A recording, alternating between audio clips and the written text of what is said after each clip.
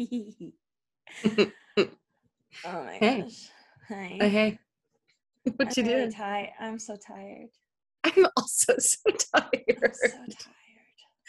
Mercury's in retrograde right now. We had that blood The moon. sun is trying to something or another. Oh my gosh. It is so hot here already. It is. Dude, it's not much better here. No way. Are you ready for this?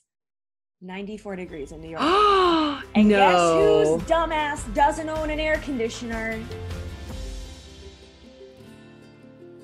Oh, no. Oh, no. No. That's too hot for New York. I don't understand. Yeah. You live on the East Coast. It was like 60 degrees 3 days ago. Not even 3 days. Yesterday. It was 60 degrees yesterday. There was a low of 53. Why? How long is it supposed to be in the 90s? I don't know. I hope not long. And then Oh, worry, no. I'm going to make it worse and come to Arizona. But the good news is I get to see you. I'm so excited that you're coming. I'm so excited that I see you. The happy hour starts at 4. Perfect. Yes. We'll be there. Yeah, it's an open bar. I still need to get my dress. Oh my but God. It's fine. I don't even know if mine is going to show up on time. Not a clue. No. Are you shipping it here?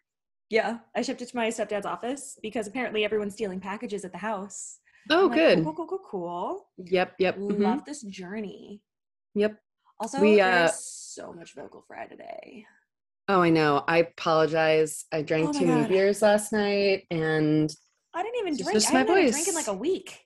You're tired. I'm hungover, Okay, I did teach a really fun class yesterday for Mental Health Awareness Month because it's May when we're recording this.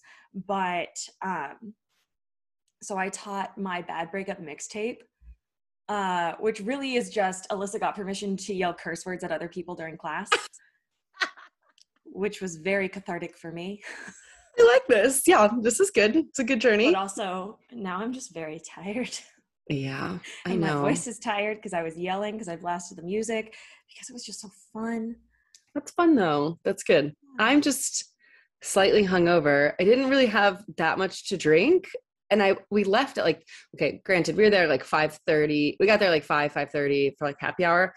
And then left at like 10. So we were out for like, a good 5 hours. But I'm just like old now and my body can't handle it. I didn't sleep. And then my Nest isn't like hooked up to my phone, so I couldn't turn down the air from my bed. I know these are first world problems. It was like hot and I couldn't sleep. And now this is just the state we're in today. Oh man, we're just in such a positive mood. Yeah, we are in a positive mood. Well, friends, welcome to the Modern Singer podcast. My name is Ellen. And my name's Alyssa. And oh man, being an adult. What were those words? I don't know. Being an adult is being an adult. Hard. Just being an adult. Oh. How are you though? How is everything? I'm good. I'm okay. What are we doing? More house projects. Shocking. I know everyone's so shocked. We're doing countertops. But we have to take, very long, convoluted story packed into a shorter story.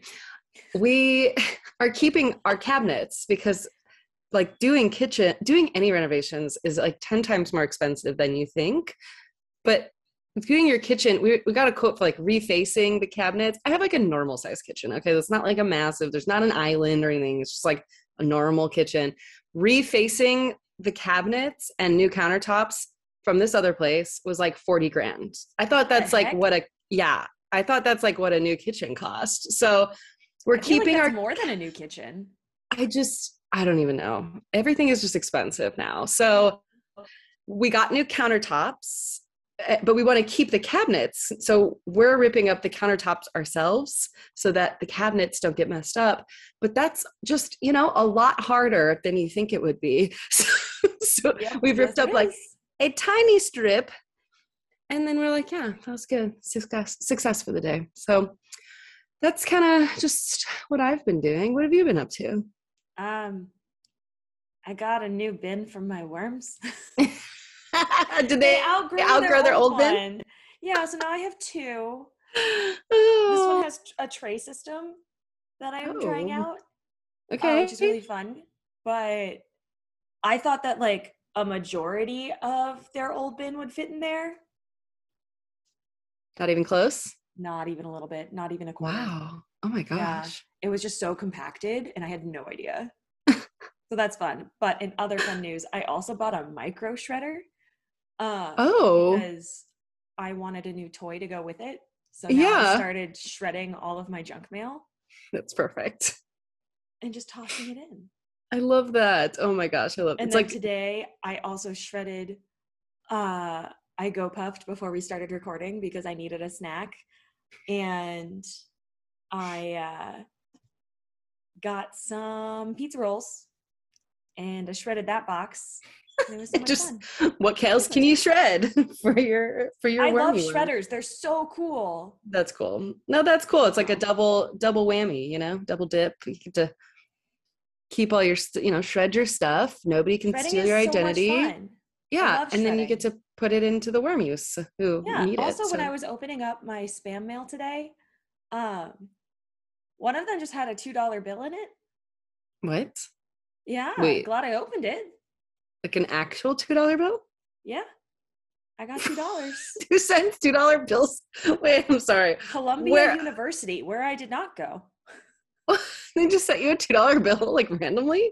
Yeah, well, I mean, I think it was in partnership with they're trying to do some sort of survey, but it's for um like people who identify as Latinx. And I'm like, you have sent this to the wrong department. You have I missed don't the mark, think my friend. you know who you're talking to. Just because I live in the Heights doesn't mean I am not very, very white. It's just like there's so many layers of weirdness in that. Yeah, Like what? Hey, I $2 have bills are no cool though. idea. Yeah, and I think the other fun thing that I started doing is I started working with Annalisa Lemming. I know I like teased it last time we were Yay! talking, I'm so um, excited. on the paradox process, and we started working on. So basically, how I've been describing it to people who don't really know paradox is it's kind of like CBT, cognitive behavioral therapy, but it is through the lens of other performers, which has Oh, nice. been really, really cool. And I've started noticing myself changing some of my behaviors during like my everyday. And That's really cool. That's really, really cool. And that's yeah, kind of what we're and talking about today, right? So exactly. Because not only am I working on that, I'm also working on music. so that's perfect because today we're going to chat about questions to ask when you're looking for a new vocal coach or voice teacher. Finding the right teacher is super important. And sometimes, hold on, what was it? Okay, so Alyssa wrote these notes in 30 minutes, I love it. It's okay. I just wrote my like a notes like preference. in between meetings. It was great. I legitimately wrote them this morning because I fell asleep at 10 p.m. last night and I got home at 8:30. And the only reason it took me that long to fall asleep was because I had to eat food. But finding the right teacher is super, super important. And whether or not you're already working with someone, sometimes it's just time to grow with someone new. There's a lot of reasons that you might need to find a new teacher. Maybe you're graduating or you're relocating. Maybe you just need a different perspective. Maybe you're starting at a new school, an institution, or a summer program, or even a longer program. Sometimes you might have differing opinions on where you want your career to go than coaches or teachers want your career to go. And you always have the right to move your career however you want. It's your life. Sometimes there's a lack of communication or their availability changes, or maybe your availability has changed. And sometimes it's just nice to grow in a different way. Yeah, just make sure wherever you start to do your research beforehand. Make a list of everyone you think would be really good to study with, somebody that you've been thinking about. Maybe put it in a nice organized spreadsheet because we love spreadsheets. See if you have any friends or colleagues or anybody that knows any of their students or maybe was their students so you can ask them for their feedback, how their teacher works, Just make sure you get like the positive and the negative so you can kind of weigh your options. Just get as much information as possible. It'll be very helpful when making this decision. Do they specialize in any specific styles or techniques? Do they teach you how to access your belt or maybe even your whistle tone? Maybe it's your falsetto. Can they help you find your float? Can they break down the mechanics of these styles in a way that makes sense to you? How long have they been teaching? While some teachers are brand new, that doesn't always mean that they aren't good at what they do. Sometimes newer teachers can bring in a different perspective or style that may line up with your needs as a student. What do their performance careers look like? If they're constantly performing, that may be awesome if you're looking for some new connections and an every now and then kind of a lesson plan. But if you're looking for a weekly commitment, this may not be the teacher for you. If they're performing sometimes, it's still a great way to make new connections through them, and their name will definitely be known in audition rooms, but they're still available to you on a more consistent schedule. If they're never or rarely performing, there are a lot of things that might go into it. Are they retired, focusing more on their family, or even taking a break to focus on their health? These are all very healthy things to look for in a teacher. If they aren't performing because they aren't getting hired, COVID permitting, there may be something else to look at here. If they are performing, who do they study with and how often? Are they open to feedback in their craft like they're going to ask you to be? These are great steps to start figuring out who you want to work with and how often. Yeah, and not only who are they studying with, but who else have they taught? What kind of professional achievements are their current and former students having right now or recently? Why did their students leave their studio? Was it a toxic reason? Was it just because they outgrew them or moved states? Go online, go on YouTube and try to find videos of their students across like different ages and voice ranges. And a bonus, if you can find videos of them singing before working with that teacher that you want to work with, what's different about them? What's different in their voice? What's different in their performance? Just try to make those observations to see what kind of things they worked on with the teacher that you're trying to work with. And just remember, don't be judgmental. Just, use this as a learning technique. We're all students at some point in time and no one is perfect. So make sure that you're not judging people who you've never met as well. That's something that is super important. What is their teaching philosophy? Usually you can find this on their website or in their bio listed in their school or institution's profile. Do you agree with what they have to say? And then ask yourself why or why not. Figure out what they stand for and see if it lines up with you. This is actually something that isn't talked about a lot, but is super, super important. You are so close with your voice teacher and they mold you as a human, as a performer. That is your job. You need to make sure that you align, you like them. They're doing things that you like to do. They stand for maybe the same things, or maybe it's just that they don't stand for things that you oppose. This is really, really important and something that just really isn't talked about.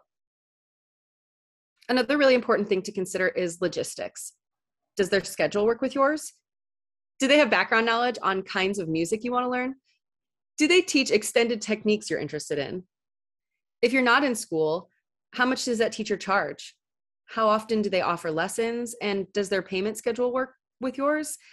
These are a few logistical things that you may want to ask beforehand, just to make sure that those aren't things that are going to be a barrier. Just like any interview, you should bring a list of questions to ask them as well in this trial lesson. What's their teaching philosophy and has it changed over the years? What are their expectations for students? If they do keep track of their students, what are they up to? Do they teach other classes at the university or program? If so, what are they? Find out what their interests are. You never know what a good connection is going to be. Be open-minded to any feedback that they might offer. Sometimes it can be a little hard to kind of grasp a new concept, or maybe they've just said something in a way that is a little jarring to how you usually take a voice lesson or coaching, and that's okay. Make sure that you take notes and record the session if you can, so that you can refer to it later and take more notes. What? Notes. All the notes. Take notes. Oh my gosh. Did we say notes? I don't know. Did we? But whatever you do, make sure that you stay professional. always. See if their teaching style matches up with your learning style. A few different types of learning styles are kinesthetic, something that you need to feel, do it yourself, something. What is this? I don't know. You must touch larynx. You must feel the larynx with your hands and your emotions. No.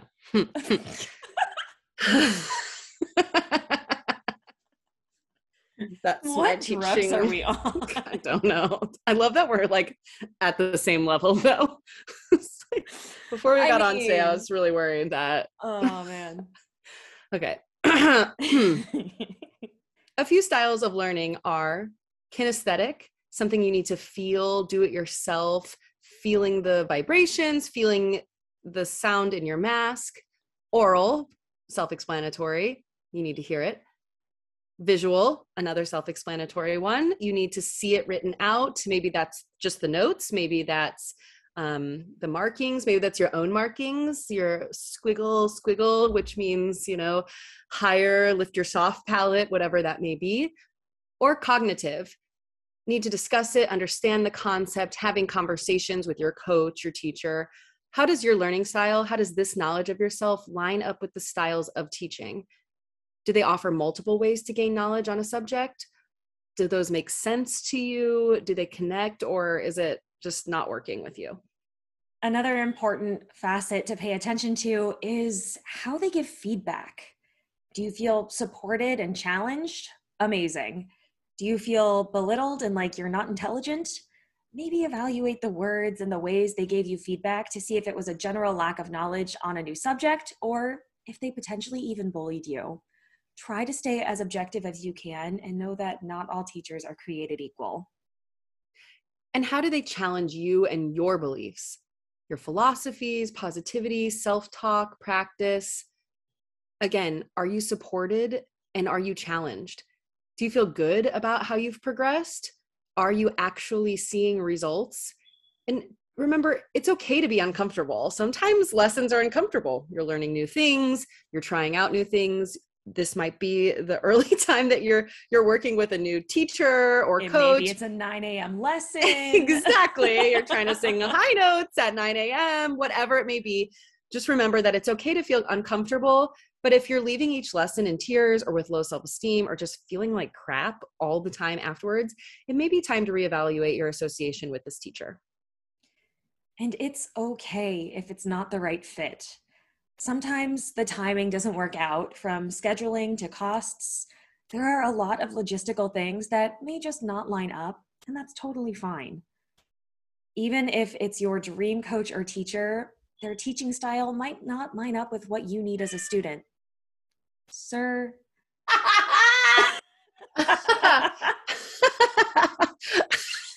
Oh, so perfect. Oh, my heart. Even if they're your dream coach or teacher, their teaching style might just not line up with what you need as a student. It's okay to need what you need as a student, so don't settle for something that could be detrimental to your own voice just because you want to work with a particular person. Sir!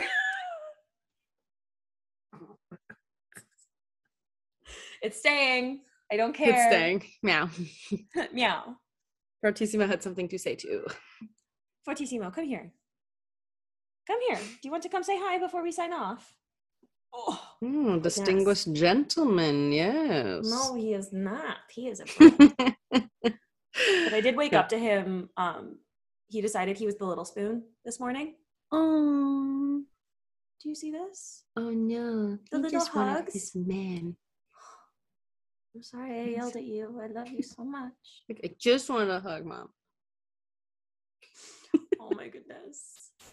I am obsessed with him. I would die for this cat. He's a baby.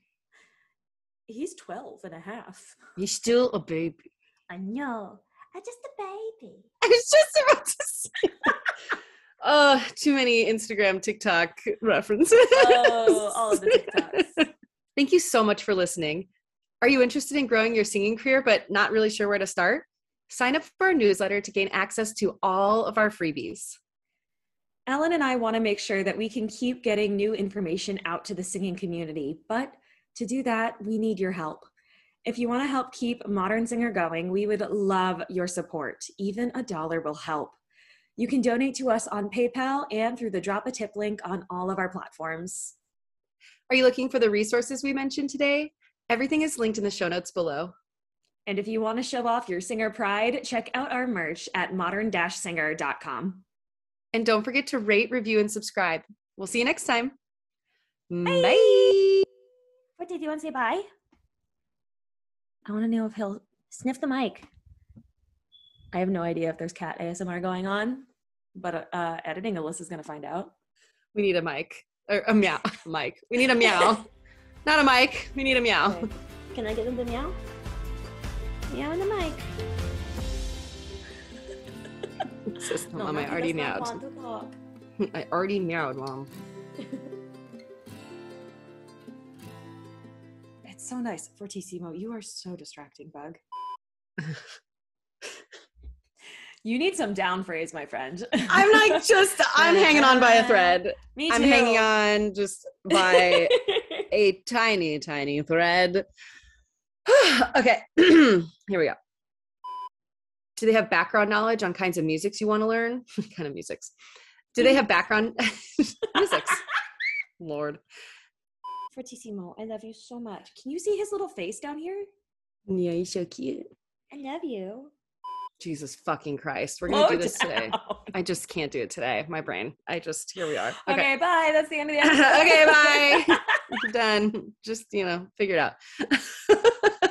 Oh my gosh. Where are their former students now? See if they keep track of them. What am I doing? Okay. I'm going to start over. That was so good. I don't know. I was enjoying that. To the fullest. Like all of my little lead-ins. It just got like more and more intense. Like we were getting. It was good. I liked it. Oh my gosh. Okay. I was enjoying it. Sorry, Forte was putting his face on my mic. Can you say it again?